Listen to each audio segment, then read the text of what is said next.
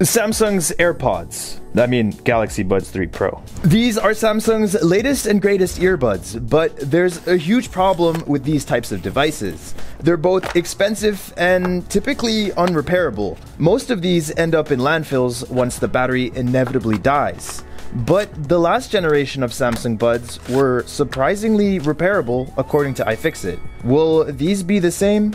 I hope so. There they are, the Samsung Galaxy Buds 3 Pro. This design is unlike anything we've ever seen before. Seriously though, it's actually a pretty cool design with the light bar here. I do like it, and I do think that this is the superior design when it comes to earbuds. However, it seems to be the least repairable design, or so we've experienced before with these earbuds. We're going to start off by tearing down the actual case first and seeing how easy the battery is to replace, among other components, USB-C. And after that, we're going to be tearing down the actual buds themselves. And because these look so much like AirPods, well, we actually have a clamp here designed to replace AirPod batteries, only AirPods, but obviously this has a similar design, so it might just work. We'll find out if it does later. Let's start off with this case. By the way, this is from wearing my Apple Watch too much.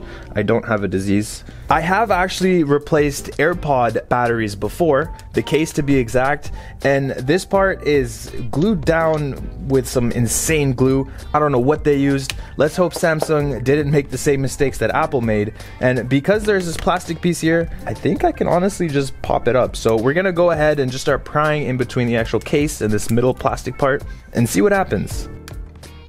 Okay, that was extremely easy, not difficult at all. Let's see what comes out when I pull up on. Whoa, Samsung, you outdid yourself. This is beautiful. On the back over here, we have the wireless charging coil, and it does seem to be attached to what appears to be the battery. However, there's a little clip under here, and if I'm correct, you could probably just unclip this, and that just clipped right off. So I'm just gonna go ahead and separate the wireless charge. Ooh, look how easy that came off. So we could just put this aside, and now we can actually unclip this fully. And there it is. Now we can see the battery. That was really easy, although we still can't disconnect it just yet. So the battery is a 500 milliamp hour battery, and it's a small guy. It was extremely easy to remove this plastic piece from the actual Samsung Buds 3 Pro. Something that does concern me is the water resistance. Because it was so easy to open this up, is it really going to be that water resistant? And also, how easy is it to fix the USB-C port? Can we just disconnect it and remove it? Let's find out. So it looks like we have a bunch of Phillips screws. We're gonna go ahead and unscrew every screw we can see.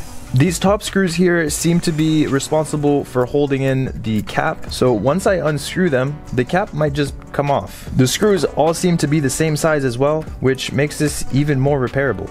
Oh. And there we go. We just removed the cap. Obviously, this is responsible for charging the AirPods. I mean, the Buds 3 Pro.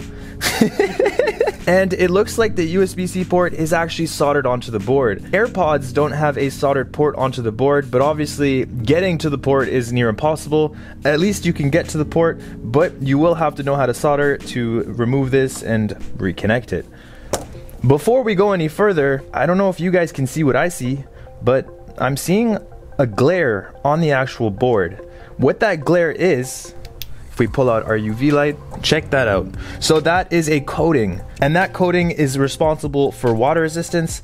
It's supposed to prevent water from making contact with the board, which is how this has its IP57 rating. We still need to disconnect the battery. We haven't done that yet. We have that unscrewed, and whoa, okay, it's as easy as that. You can just remove the board. There's no connector here, so you can literally take your Jimmy tool, pry under the battery, pop it out, and then take a spudger and just pry over here. And just like that, we have the battery removed. Compared to the AirPods, these are extremely repairable minus the USB-C port. We managed to tear them down and put them back together with absolutely no damage. We'll pull out the actual bud and check this out. Just like the AirPod Pro, these have a seam right over here. so they probably open pretty much the same exact way as the AirPod Pros. Unfortunately, the AirPod Pros are extremely difficult to do any repairs on, and I'm honestly not expecting anything different from these. We'll go ahead and grab our AirPod clamp. Let's see if this fits. No way. Bruh. It fits perfectly. So what we would do with AirPods is basically take our heat gun, turn it on, set it to airflow 3 at 100 degrees, and now the clamp pretty much does most of the work for us in this process. We basically just have to heat around the actual seam, trying to loosen up that adhesive that's keeping these together. We're just gonna go back and forth with the heat gun, making sure we don't stay on one area for too long, because if we do, well, we will burn the Buds 3 Pro. Now that things are heating up a little bit, we're gonna push on the stem, push up very gently. I'm gonna turn up the heat just a little bit because it's taking a little longer than AirPods would. We'll put it to 120. So I did a few things and then I went back to the heat just at 230 this time, and well, you can see it is coming up. So it does seem to open the same way that AirPods Pros do. Now we can take a look at the actual Buds 3. And check that out. We have the Buds 3 Pro open, and just like the AirPods, there is a connector over here to the main speaker and the battery. However, unlike the AirPods, we can just kind of clip this out and it's free. AirPod Pros don't unclip that easily. They're very difficult. But the thing we most commonly need repaired on these would be the battery. And to do that, we're gonna desolder it. Just like the AirPod Pros, there's the positive and negative terminals over here, and they're covered by a bit of a protective layer, likely for waterproofing. Let's see if this is as easy as it looks. We'll pull out our soldering iron, and we're also going to grab a spudger so we can push the flex cable out of the way once it's desoldered. We got the first terminal desoldered, and we have the second terminal desoldered. Now, if we're lucky, we should be able to just pry up, and there it is. That's the Galaxy Buds Pro battery removed. This battery looks pretty similar to the AirPod Pro battery. This did not go the way I thought it would at all.